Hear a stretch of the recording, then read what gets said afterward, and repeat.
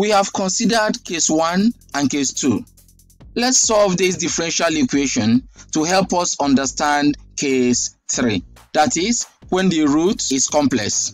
Step number 1, compare to the standard form. Step number 2, form the characteristic equation.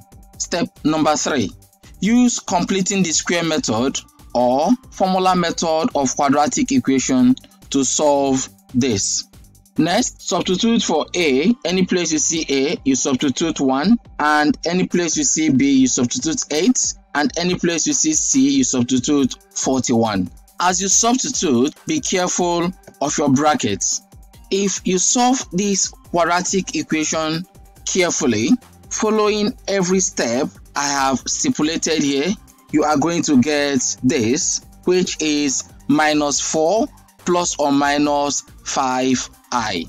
Here we got a complex root with minus 4 being the real part of the complex number and 5 being the imaginary part of the complex number. The solution of this auxiliary equation or characteristic equation will now determine the case that we are going to choose for the general solution. Because we got a complex root, we are going to choose this as the general solution. Hence, my alpha is equal to minus 4 and my beta is 5. Always use this to help you to compare.